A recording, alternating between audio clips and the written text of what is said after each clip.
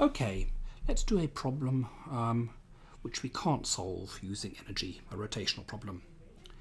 Let's say you're a computer manufacturer and you are trying to develop something that will stop your hard drives from breaking when you accidentally knock your laptop off the desk.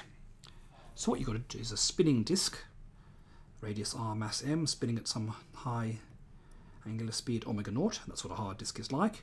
And you want to apply a torque tau to it such that in a time t naught it will come to a halt. And you want that t naught to be short enough that before the laptop hits the ground or does anything too dangerous, it's all halted and so your data is not lost and the disk isn't ripped to shreds.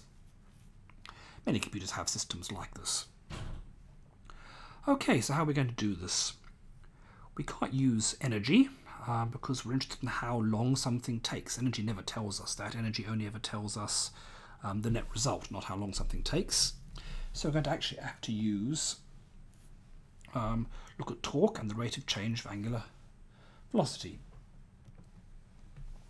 So we know that torque gives you the rate of change of angular velocity, which is the same as the second derivative of angle with respect to time. Okay, and there's a constant in here which is the moment of inertia.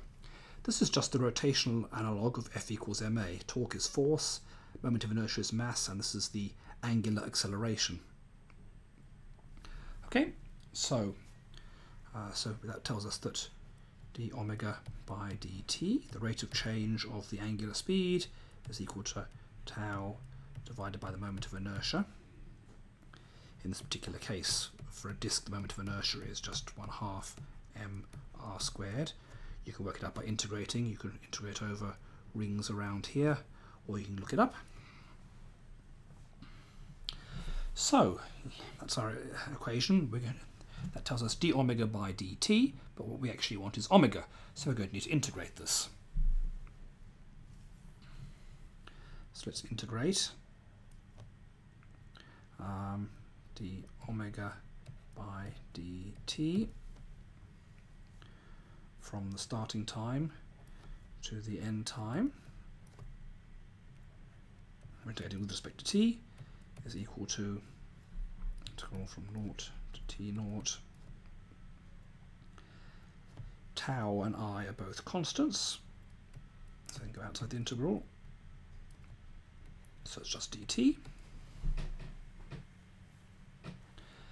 So this integral over here is just omega. So we get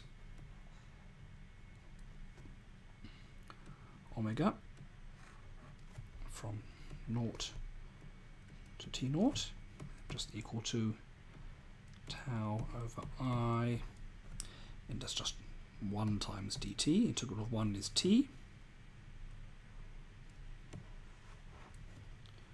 So we get t from 0 to t naught. Now, when time equals 0, so when t naught equals, that's the time when it stopped, at which point omega is 0. So that's 0 minus the starting angular velocity is equal to tau over I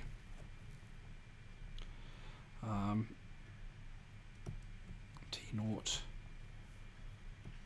minus 0.